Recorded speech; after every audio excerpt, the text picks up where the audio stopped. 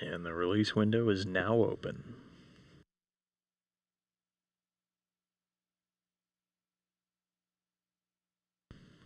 So with the window open, we'll stand by for confirmations of the commands to the robotic arm to begin the slow release process of Dragon.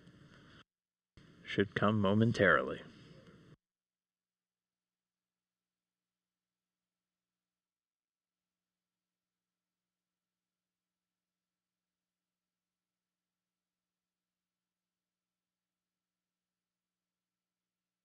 And with that, you can see the arm slowly backing away. Dragon released 4:11 a.m. Central Time, 5:11 a.m. Eastern, with the station about 257 statute miles over the Earth's surface just to the south of Australia. You can see Dragon slowly drifting out. Again, that release time right on time, 4:11 a.m. Central, 5:11 a.m. Eastern, exactly per the timeline. Again, Dragon gonna slowly drift out. The robotic arm retracts, and then the first departure burn should come at about 4:14. The arm now in motion, backing away from Dragon.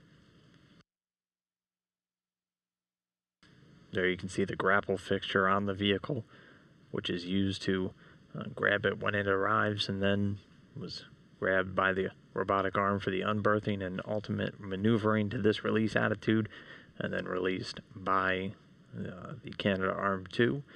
And then there you can see it, SpaceX's Dragon slowly drifting away.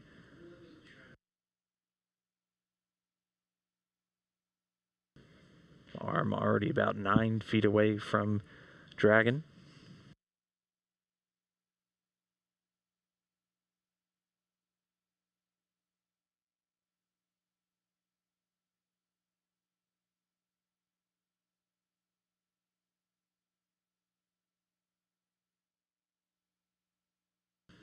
And so the first of 3 departure burns executed. Dragon slowly backing away now. Station Houston, departure burn 1 is complete. Departure burn 2 in approximately 1 minute. Okay, thanks, Houston.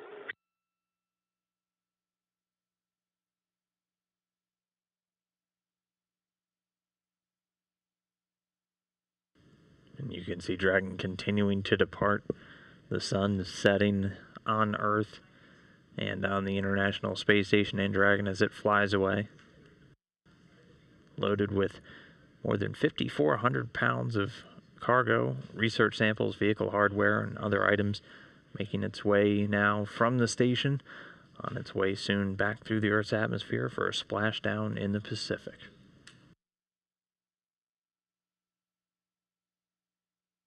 Hey, Houston, it looks like it's time to say goodbye to Dragon. There's a part of us that will come back down to Earth with her, and I mean that literally, because it carries lots of important scientific samples and some obtained directly from the crew. I know the scientists can't wait to get their hands on these results, and thanks to return vehicles like Dragon, the ISS is able to fulfill this mission of science and discovery.